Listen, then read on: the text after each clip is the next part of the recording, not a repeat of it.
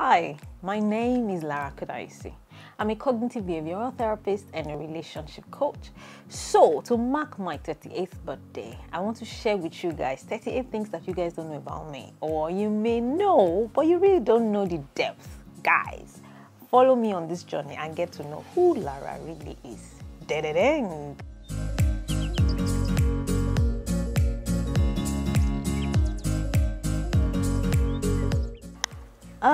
Okay, I'm assuming that should be from my childhood or before whatever happened to me.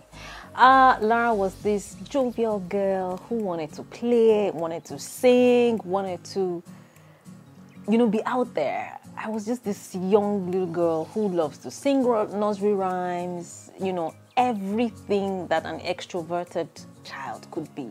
That's who Lara was, I was this happy, cool, lucky girl.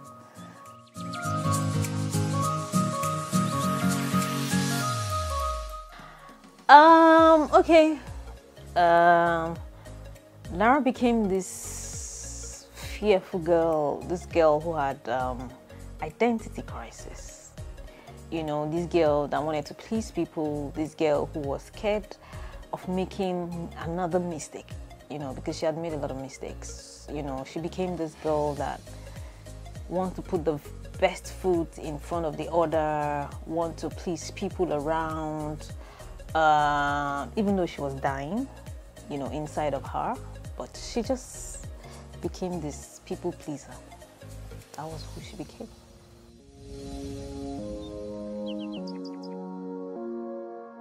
Wow. I think wanting to get married by all means, launching into relationships too early, or not necessarily too early, but launching into relationships with my identity crisis. I didn't know who I was. I didn't know who I am. So made me had a lot of terrible heartbreaks.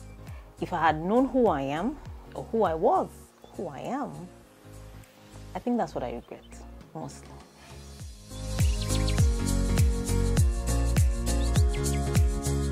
Oh no, I didn't decide to keep it. Posterity kept it for me. God kept it for me because I tried to remove it. I didn't know. But I was 5 months, 2 weeks gone before I found that I was pregnant. So the doctor said it was too late. That was why. But I'm sure because God wanted me to have Bolu. Because she's like the best thing that have ever happened to me. So God wanted me to have Bolu. That's why I named her Boluwatife. Like, that's how God wanted it. Or that's how God wants it.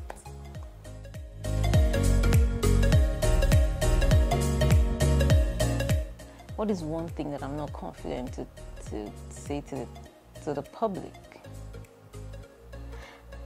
That sometimes I still feel, I still have sometimes like an imposter syndrome. Sometimes, not all the time.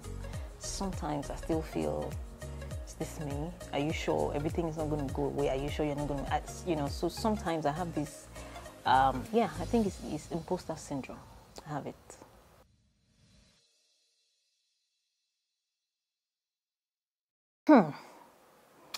Religion is man-made. Religion is given to people to suppress them. Religion is given to people to make them lose their minds, make them lose their brains. At the mention of religion, people become who they are not, or who they are not meant to be. So religion is shouldn't be for anyone. Religion it's not the way.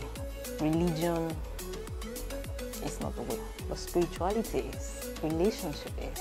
Religion, hell no.